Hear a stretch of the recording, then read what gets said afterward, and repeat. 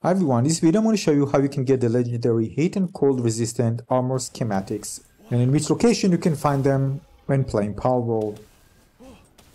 As you can see here, I got the cold resistant pale metal armor 1. Keep in mind they have of course better durability, but again repairing them will cost more, same as the other legendaries. So first of all, the location of the bosses that you need to defeat. So going north up, this is the closest spawn point, and this is the location, Paladius, this is the boss or bosses that you need to eliminate. Now this is tough combat. You can do it on easy mode like I do, and basically just farm the place. So you can see I put in the customized settings to have more players, and basically I have like 6 bosses. Look at the UI, it covers the entire screen almost. Now make sure to bring legendary spheres, but keep in mind if you want to see when you get it, you can draw for any of the bosses. Take a look at the left side of the screen, because I didn't notice it first. You can actually see it. You see cold resistant pale metal armor schematic 4, 3 of them. So 4, this is the legendary one.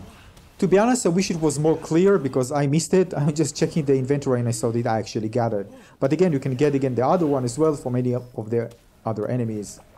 By the way, you can also bring grenades, which are very cheap to make, and you can cause lots of damage. And another important thing that I also didn't know, I thought that I need to eliminate the boss. You can eliminate, and also, if you capture the boss, you can still get it both ways.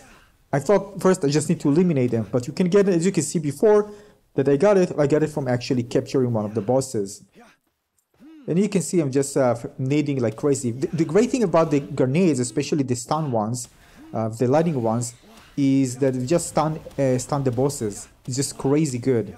So don't sleep on them. They're very, very powerful, both in terms of damage and utility.